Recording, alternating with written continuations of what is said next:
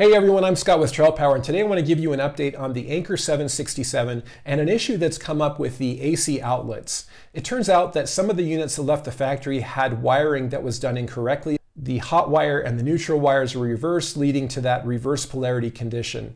And this only happens when the unit is connected to AC power. So I want to show you how you can test that and find out if your unit is affected. So on my unit, it is affected, and I'll show you what that looks like.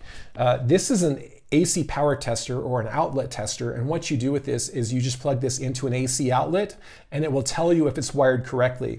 So you turn on the power on your inverter and then go ahead and plug this into the outlet, and you'll see here that I have a yellow and a red light lit up. Now that means on my particular tester, that means that it does have a reverse polarity condition and that the neutral and the hot wire have been reversed. And so this is a problem. This needs to be returned to Anker. This only appears if you're plugged into AC power.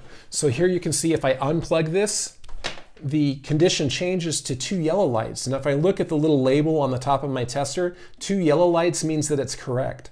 So whatever's causing this condition internal to the Anker is only happening on pass-through power. It's not happening with the inverter. So you got to make sure that when you test, you have AC power connected. And when you do that, if you see that red light, that means that you have an issue and that this needs to be returned to Anker for replacement.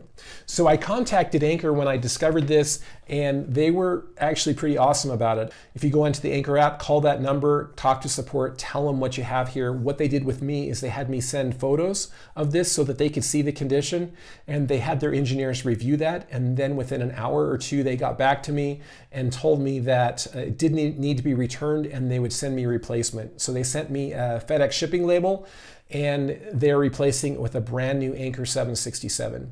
So if you have one of these units, you're going to want to test it. It's really easy and pretty painless, and I really do appreciate the fact that Anker was so good about it. Does this erode my confidence in Anker, or does it change my buy rating on the 767?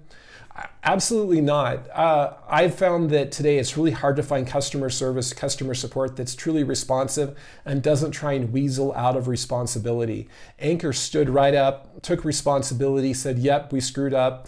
We're going to send you a brand new unit. And so that just gives me more confidence in them, because every product you buy, I don't care if it's from Apple or Tesla or whomever, when you have high-tech new products, you're going to see some glitches, and this was just a manufacturing oops that happened on some of the early models.